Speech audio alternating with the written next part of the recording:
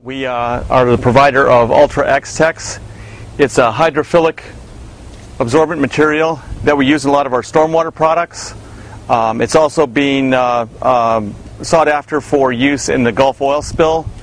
And it has some properties and benefits and unique features that are different from a traditional polypropylene absorbent like you see here.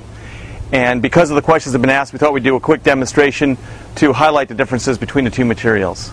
I'm going to take some used motor oil and put it in this bucket that's got about 2.5 gallons of water in it. We're using used motor oil because of the dark color. It's going to be easier to see during this experiment. As you can see, that's a pretty nasty mess of motor oil there. I'm going to go ahead and pour this onto the polypropylene here, and then I'm going to collect the sample of the water coming out in this jar so you can see the results.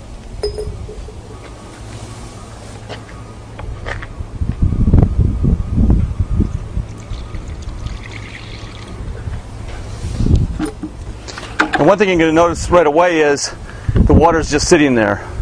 Some of the oil is splattered, it says absorbed into the fabric, it's great, but now there's oil on top of this water, and because polypropylene is hydrophobic, meaning it is resistant to water, that it repels the water and doesn't allow the water that's sitting there to go through it.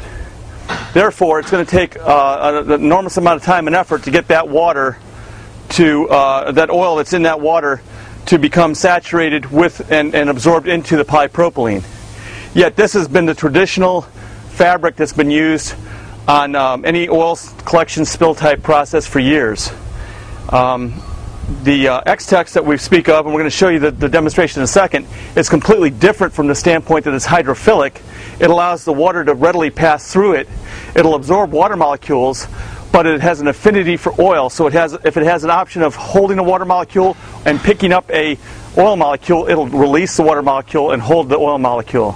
So it makes this very, very effective material for filtering and for absorbing oil very quickly. As you can see, we've been talking for a few minutes here.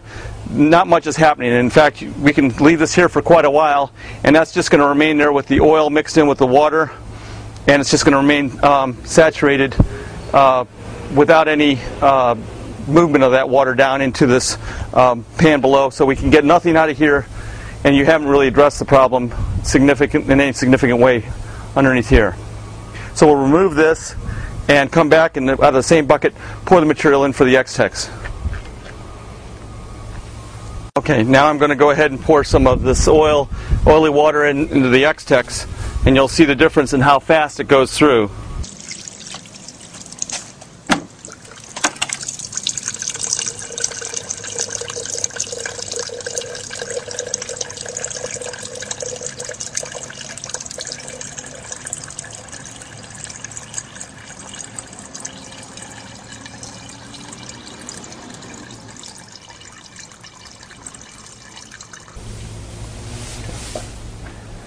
As you can see, clean water.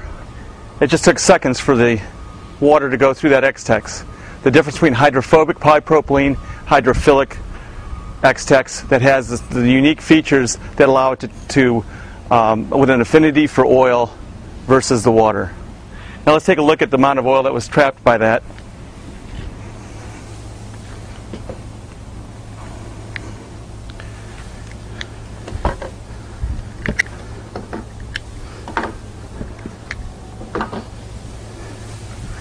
And you can see on this side where there's water molecules are still being held, and you can see on this side where the oil has been trapped. So it immediately trapped the oil. Water that went through is still evident on this side. Now eventually, if you continue to pour more oil on there, that would get to a point of saturation with all oil. The S.A.S also has properties that give it about 4 times the saturation ability than polypropylene. There's a breakthrough on any kind of material once it fully saturates, but tests have shown that this will have 4 times greater saturation resistance than polypropylene.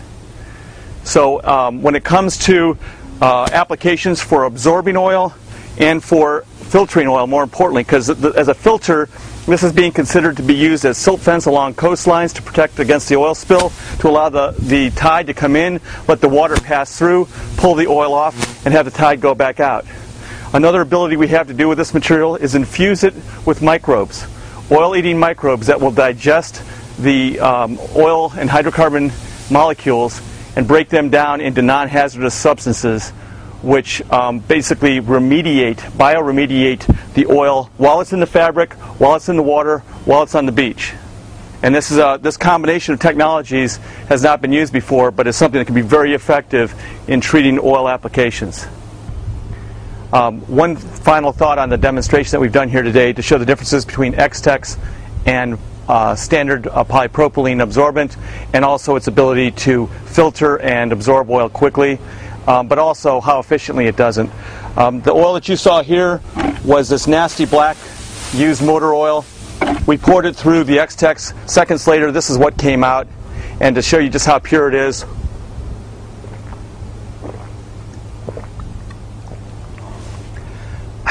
good stuff. I'm going to give the bottled water company a run for its money. So I hope this shows you just how effective the S.A.S is.